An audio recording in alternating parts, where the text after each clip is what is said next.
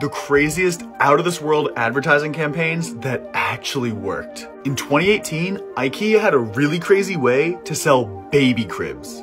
You heard me correctly. The ad for a crib can actually detect if a woman is pregnant, kind of like a pregnancy test. That's right. This magazine was able to tell if a woman was pregnant if they peed on it. And then, if you brought that magazine in as a coupon, you'd get 50% off the price of your crib. 3M was so confident in their security glass, they challenged people to break into bus stops where they had $3 million. They left this offer up to pedestrians around the world and nobody was able to claim their prize. This became so viral and popular that they got free advertising around the world.